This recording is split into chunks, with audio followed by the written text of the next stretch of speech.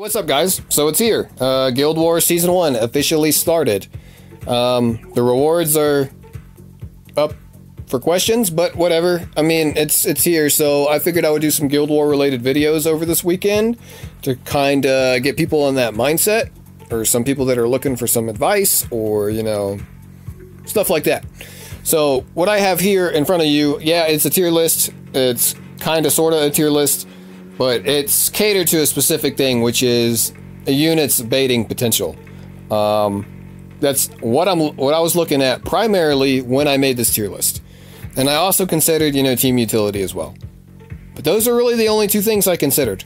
You know, not how much damage they do or anything like that. So I'll just go through the units real quick. I'll probably go through more of the typing and not so much each individual unit, but I know for up top, I'm going to go through each individual unit. So Dark Corvus is obviously here because he's Dark Corvus. He deletes anything he feels like deleting.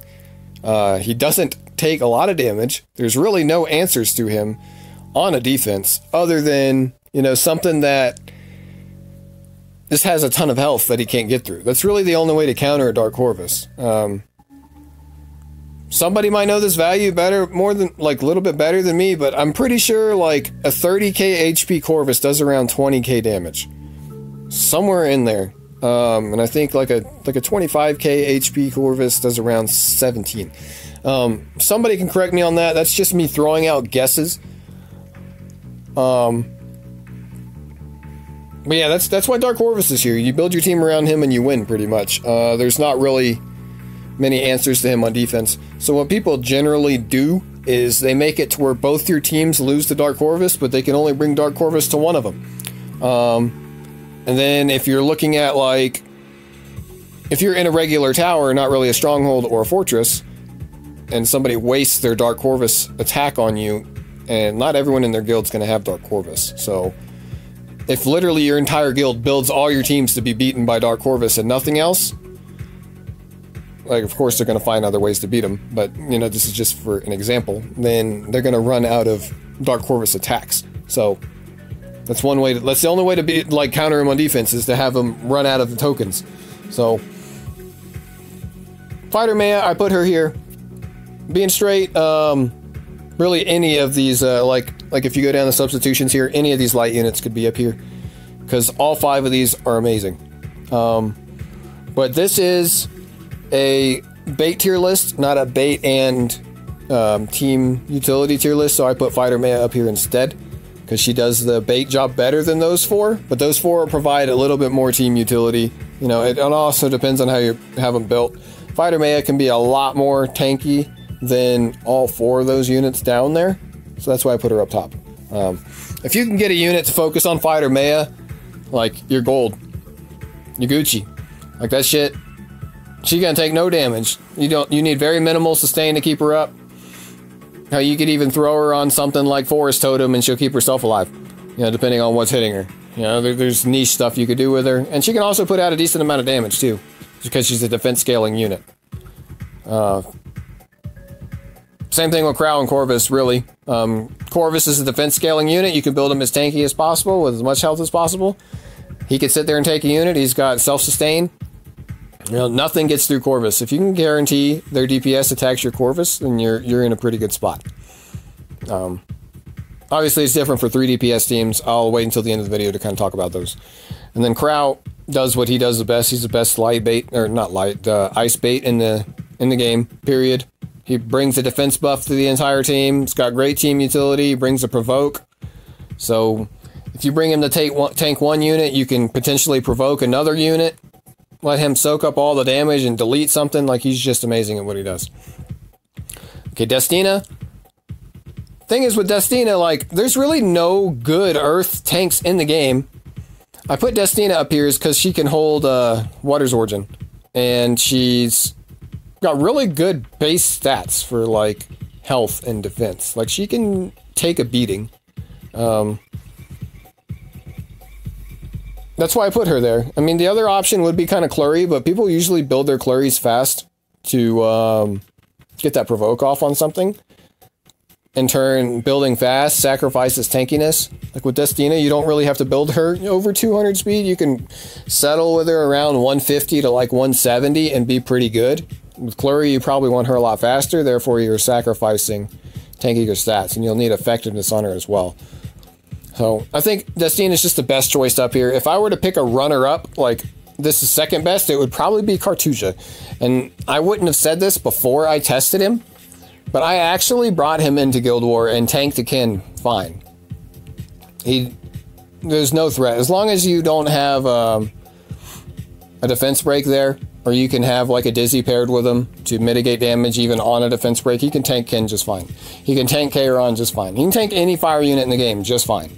So if you really want to build Cartuja to be your Earth tank for Guild War, then like go for it. He's not bad. One thing I will say is that he needs the cooldown reduction in his S3 at a minimum. So that's how I feel about him. You know, he brings attack down debuff too and brings a defense break, so he's a good unit. My only issue with Cartuja is that he needs too many stats. So that's really it for Earth, and that's why Destina, I have her up top. And then we'll go down to substitutions here, and I'll just talk about situations where like that element could help.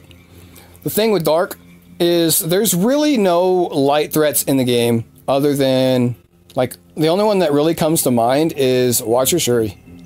But Watcher Shuri is so easy to kill on defense that, like, really he would only be there for the speed imprint anyways, and they'd be running, like, ML Araminta and ML Bale on top of him. That's the only way I could see him really being used is for the speed imprint. And there's obviously the damage potential there. So, tanking him isn't really an option. Like, you cannot tank a Watcher Shuri. Possibly with a Dark Corvus you can, because I don't think there's a Watcher Shuri out there that can crit 30k out the gate with no attack buff and no target. So, Dark Corvus can probably tank him. I don't think any of these other units can, unless you build them all HP, which isn't optimal builds for any of these units. So, really, you just need a resist Dark tank because of ML Araminta and ML Bale, if you're going to go that route of building one of those. And I think the best option for that would just be something that's immune. So I would go down here to Situation to deal with the only light threat that's really in the meta right now, and that's ML Araminta and ML Bale. And with that, you really want a resist tank, not a defensive tank. So that's how I would deal with those. And that pretty much covers all the Dark. I mean, if you have if there's another unit on their team and you can kind of manipulate them into attacking your Dark unit, and they're not necessarily light element, like these units would work for that. And then let's go on the light. Like I said, all these light units are good baiters, and they all provide great team utility. If you can get any unit to attack any of those, you're in a good spot. That's really all I could say about light. They're all good. And then going down the ice, really the only Earth threats you see. I guess I'll go. Let's go back to light. Like, what Dark threats do you see? You see fighter. No, or for Dark you see ML Kin. You see maybe BBK, Fat Cat, Arbiter Vildred's the main one, but you need a different kind of answer to him. I tank his damage usually using like Crimson Armin, but he hits 2 units with his S1 anyways, so you really just need a different answer for him. But that's really all the Dark threats. I mean, you might see the occasional Axe God too, but that's whatever. He's not hard to deal with. So, okay, on the ice, like the only Earth threats you see are Baiken, Charles, and Violet. I mean, you might see the other ones every now and then, but they don't really provide anything to a defense. They don't have great damage potential. They're not really tanky. They don't have CR pushes. Like, you might see Sid sometime too. Like Sid and Ruzid paired together can be threatening as well. So tanking a Sid is a little bit different because he's kind of like Luna. He hits what he wants with a speed buff, so you could bring an ice unit to tank his S1s after he does that initial S3. And all these would work well for that. I don't think I would recommend... Like, Dizzy's kind of on the tail end of that just because she brings so many debuffs that mitigate damage.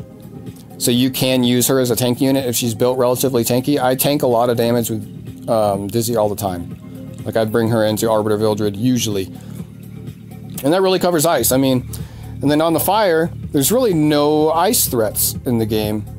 You might see the occasional Luna, and then you see Crow. And I'm not saying Crow is a DPS unit, but he is a threat. You need to tank him with something.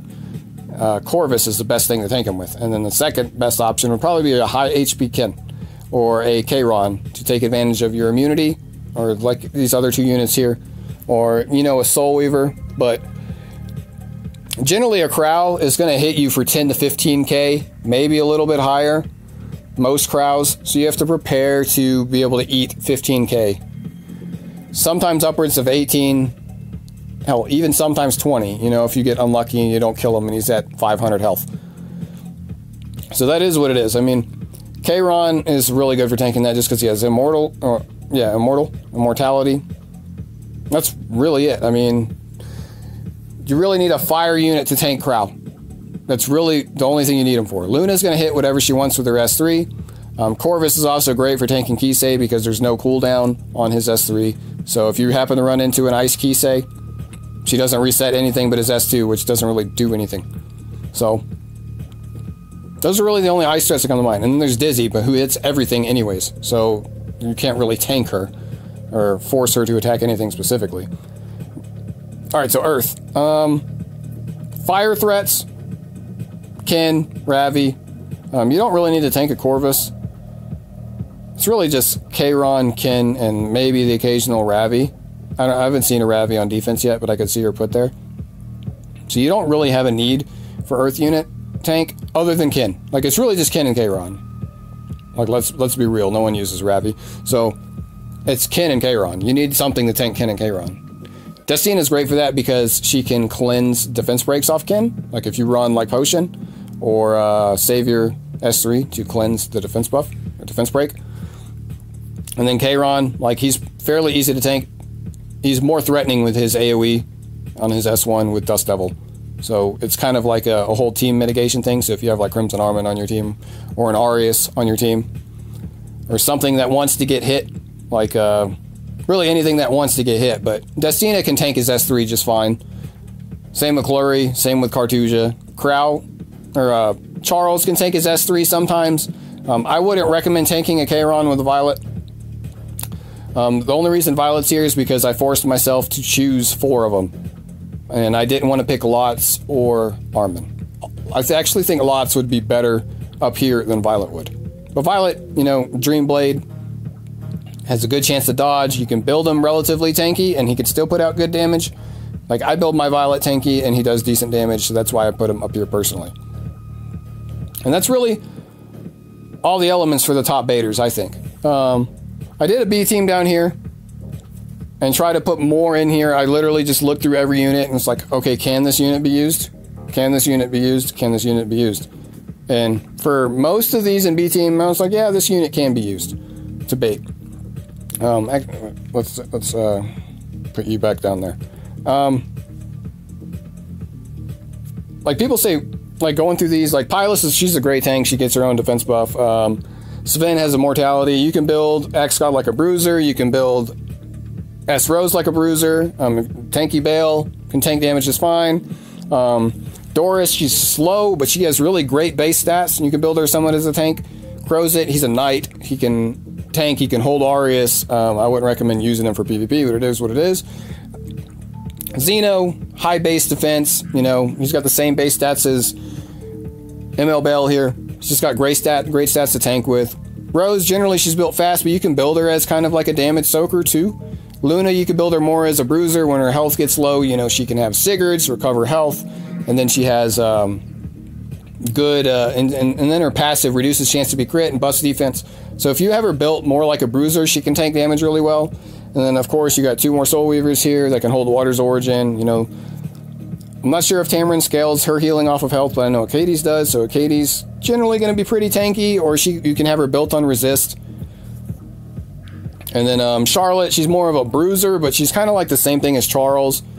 She's a knight, so she can kind of tank damage depending, you know, on what you're fighting up against. I wouldn't try to tank a Luna with a Charlotte, for example. That's really, like, she's just kind of here. Maya, pretty sure she has a group defense buff. And I know, like, when the EU servers launched, a lot of people were using Fire Maya on their defenses. Ras, he's just a tank. Yeah, he's a meme. But he actually provides a lot of team utility with his S2. And if you can put him on a team where you can kind of stall out, like with a Bruiser Luna, and then you have Ras and some kind of sustain, and you could save up souls. Like, you can just constantly chain every turn Ras goes, you can get a free Luna S2. I've actually considered building Ras for that, you know, that kind of team, because I think it would be interesting, and it could beat a lot of teams out there, believe it or not. He'd be a great soak. Build him on decent HP, get him some decent speed. You don't have to make him do any damage. You don't have to give him any crit. You don't have to do anything like that. Just give him defensive stats and give him some kind of speed, and then just save up some souls and then spam his S2 every turn. And then have another unit like Charles on your team, or Luna, hell, even like Violet, anything that does a lot of damage with their S1, and then get free dual attacks over and over and over again every turn. Can be very good. So he provides some team utility there. Purgus, you know, honestly, Purgus could probably go up and replace Violet, but I haven't personally built him, so I don't know how good he is. I know he requires a lot of investment to be good. Same thing with Lot, same thing with Rin. Armin is just another knight, so she's here. Lots and Rin can hold Water's Origin and tank fairly well. I think Lot scales his heals off of allies' HP, but Rin scales off of her HP, so she's... And her damage scales off of her HP as well, so she's just a naturally tanky unit. You could build Rin like a bruiser if you wanted. Alright, down the situation, or situational. Arbiter Vildred, if you can guarantee that he dies and cleave the entire team, then great, have him take damage. Same thing with BBK. If there's really not a high damage threat potential there, I mean, granted, there's no light threat that you'd want to tank with BBK anyways. You wouldn't want to build a resist BBK, for example, so... You know, I just put her there because she is a situational unit to where she can take damage. Like, maybe if you have Fat Cat and her on Dreamblade, and you want to take chance, get hit with a couple misses, and then cleave their whole team, then more power to you. Bingo, I put him here because he has an invincibility buff. And I'm pretty sure if he soul burns it, it gives him 2 turns of invincibility. So he can potentially take damage really well. And then Gloom is here because she's a situational unit. She can really take care of Araminthas really well if you have her invested into. Montmorency's another resist tank. I put Rekror here, but realistically people build her fast because she's a CR pusher. And there's really no light unit you'd want to bait with her anyways. She doesn't have a cleanse, so it's really not great having her on resist either to tank Aramintha. So really, she doesn't really do anything here, to be honest. Let's get rid of her. And then Hazel, kind of the same thing. She's an attack scaling healer. I don't think there's any health scaling on her, so she needs high attack to perform well. So she's not really a great baiter either. Let's just get rid of her too. And then you got your 2 resist warriors here that cleanse, like an old Strax. And then the Just Don'ts here, like, you can use them, but I wouldn't recommend it. So that's the tier list. Hopefully you guys enjoyed this, and it helped some people kind of get some gears turning, like what units should I start working on to help out my guild war. And here I gave you several options here. Sorry there's not many 3-star options or 4-star options. Like, it's PvP. Like, the best of the best units are gonna be MLs. They're gonna be 5 stars. That's just the way the game is. There's a couple 4 stars up here. You have them, you can build them. But I would only go B team as a very last resort if you're looking to build a unit, unless you're going to use that unit for something else as well. So, like, obviously you can have Luna built, you can have Bale built, Shadow Rose you can have built, Hades you can have built. Like, a lot of these units you can just have built for other things, and you can use them in PvP just fine. But, like, yeah. So if you enjoyed this video, drop a like. If you're new here, subscribe, of course. And if you have any specific questions, something I didn't answer in here, you know, drop it in the comments. I'll try and get back to you. I'm starting to get a lot of comments now, so getting back to all of them is kind of hard. But, oh well, that's not a bad thing. It means I'm pulling in viewers, which is cool. So, you guys have a good one.